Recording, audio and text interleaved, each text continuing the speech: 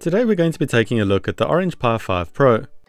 This is a new SBC from Orange Pi that is based on the Rockchip RK3588S SOC. The RK3588S is largely similar to the RK3588, with the main difference being a reduction in PCIe lanes from 4 to just 1. Given the form factor, I/O and port layout, the Orange Pi 5 is clearly targeted as an alternative to the Raspberry Pi 5. So let's see how its price, performance and usability stack up. Taking a look around the board, the RK3588S processor is in the middle.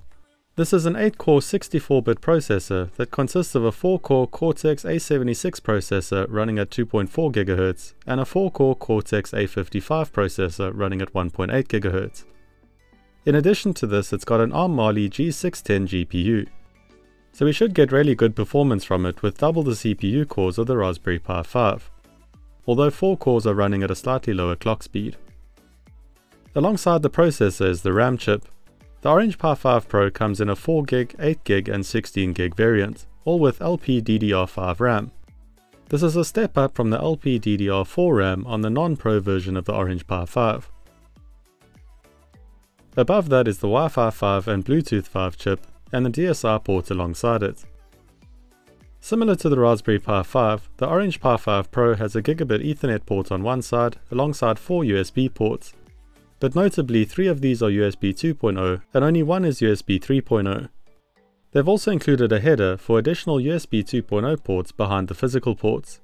This could be useful for builds into enclosures.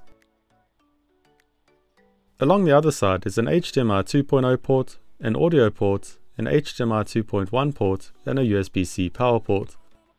The HDMI 2.1 port can do 8K 60 and the HDMI 2.0 port can do 4K 60. I like that they've made space for full-size HDMI ports. I don't really like how fragile the micro HDMI ports on the Raspberry Pi 4 and 5 are, and you often require adapters or special cables to plug into them rather than the more commonly available full-size HDMI cables. It's interesting that they've chosen to keep the audio port since the Raspberry Pi 5 did away with it. On the opposite side is a 40-pin GPIO header. This follows the same pin layout as the Raspberry Pi boards.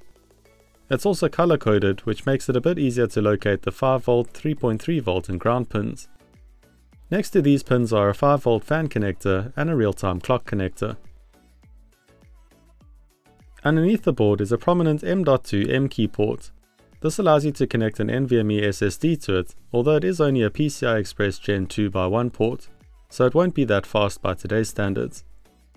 It's also got a connector for additional eMMC storage, a micro SD card slot and 2 camera ports. So that's an overview of the hardware. As you can see, the I/O is somewhat limited due to the single PCI Express lane on the RK3588S. But you've still got a range of options and support for an NVMe drive without an adapter. Hopefully the power of the CPU and the improved RAM will make up for some of the I/O limitations. So let's get it booted up and find out.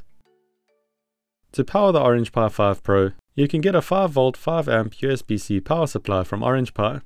This has the same specs as the Raspberry Pi 5's official power supply, so you can use one of those too. Like with other Orange Pi boards, the main operating system that they want you to run on it is called Orange Pi OS. They've got a couple of options for this, including an Arch Linux and Android version, and they include some other images like Ubuntu and Debian images. I'll be using the Debian image for testing, as this is what I've tested other SBCs on, so the results will be better to compare. I've got the OS flashed onto a micro SD card, which the Orange Pi is booting off, and I've added an NVMe drive for storage to do a benchmark on as well.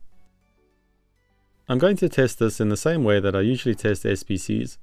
We'll first test some video playback at 1080p and 4K, then try run a Sysbench benchmark.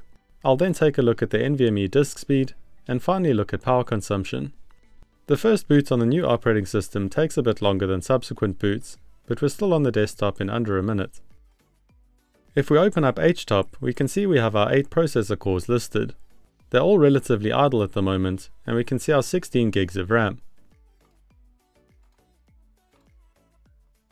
We can see our NVMe drive is connected, which is also apparent through the desktop icon. First, let's try playing back a YouTube video in the default browser Chromium. I'm going to do this at 1080p and then try 4K. We'll set the display resolution to 1080p Then let's open up the browser, then go to YouTube and open up Big Buck Bunny. I'll set the playback resolution to 1080p as well, and open up Stats for Nerds.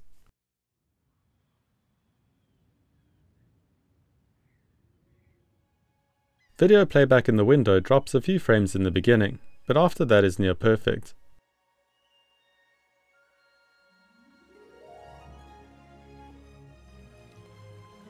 Playback is also okay in full screen, but it does drop a couple of frames every so often, which is noticeable, and this becomes annoying.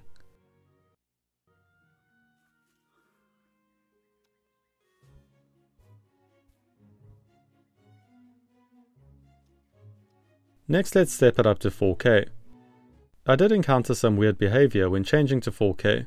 The display wouldn't refresh when the setting was applied, and you could clearly see that the resolution hadn't changed, although it showed up as if it had. A reboot after changing the settings seemed to fix the issue, and it then booted up in 4K. Next, we can reopen the browser and Big Buck Bunny. We'll set the playback resolution to 4K as well. In 4K, playback gets off to a pretty poor start. We dropped a large number of frames in the beginning, and continue to drop frames throughout playback. Opening up to full screen is even worse, and is basically unusable. So this board does quite a bit worse than the Orange Pi 5 Plus at 4K playback. But this is probably a software issue with the board using software decoding instead of hardware decoding. Opening up HTOP, the CPU is at about 40 to 50% utilization across all cores. This is a lot more than the 20 to 30% utilization on only the first 4 cores that we had on the 5 Plus. To jump in here, if you're going to be primarily using the Orange Pi 5 Pro as a media device, then you'll likely want to go with the Android image. This tends to perform better for video playback. Next, let's check the performance of the 5 Pro by running a Sysbench CPU Benchmark. After 10 seconds, we've processed a little under 5,350 events per second, and we get a total score of 53,519. Over 3 tests, the Orange Pi 5 Pro managed an average of 53,520. For comparison, and also over 3 consecutive tests, the Rockchip RK3588S SOC managed an average of 53,642. The Cardass Edge 2 managed an average of 51,568. And the Orange Pi 5 Plus managed an average of 53,436. The Raspberry Pi 5 manages an average of 35,000. So the results of the Orange Pi 5 Pro are a bit better than the Cardass Edge 2 with the same SoC. They're actually very similar to the Rockchip RK3588S and Orange Pi 5 Plus, which have the better RK3588 CPU. They're also significantly higher than the Raspberry Pi 5, with an over 50% improvement. Thermally, you probably want to use a heatsink on the CPU if you're running CPU-intensive tasks. After playing back 4K video for around 15 minutes, the Orange Pi 5 Pro CPU was at 70 degrees, and the surface of the CPU was at 55 degrees. This was also in a relatively cool room with an ambient temperature of just 20 degrees. Next, let's look at the NVMe disk speed. For this test, I'm going to be using James Chambers' Pi Benchmark script. I've used this script recently to benchmark a few different NVMe hats for the Raspberry Pi 5. I ran the test 3 times with very consistent results across the 3 tests. I got an average total score of a little over 16,000. The Raspberry Pi 5 had results slightly under 60,000, so the Orange Pi 5 Pro is significantly slower than the Raspberry Pi 5. This is likely due to the 1 generation reduction on the PCIe port. Lastly, let's take a look at power consumption. To measure the 5 Pro's power consumption, I used the USB power meter cable that supports power delivery. This showed that the 5 Pro uses about 3 watts when idle, and it goes up to about 6 to 8 watts when loaded, with peaks of up to 9 watts. So it's fairly similar to the Raspberry Pi 5, and a bit more power hungry than the Cardass Edge 2 with the same SoC. In terms of cost, only the 16GB variant of the Pi 5 Pro is currently available at the time of making this video. It retails for $109. This is about $30 more than the best variant of the Raspberry Pi 5, the 8GB version, but you're getting double the RAM, double the CPU cores, and onboard NVMe support, so you won't need to buy an additional hat for it. So I think the price is fair in terms of value for money. Overall, I think the Orange Pi 5 Pro is a great alternative to the Raspberry Pi 5 if your project favors raw CPU or GPU performance. So it'll be good for computationally intensive projects and simulations. It offers much better raw performance than the Raspberry Pi 5 and is a decent set of built-in I/O. It is limited by the single PCI Express lane, so you don't get two USB 3.0 ports, and the NVMe drive is only running at Gen 2 speeds. But depending on your project, this might be something you can live with. The main reason you'd want to get a Raspberry Pi 5 over the Orange Pi 5 Pro is for the software support. Orange Pi is one of the best supported alternative SBC manufacturers, but even so, their community software support is quite far behind that of Raspberry Pi. Raspberry Pi fostered a large community around their products, and this community is really good at working together to develop software and troubleshoot issues.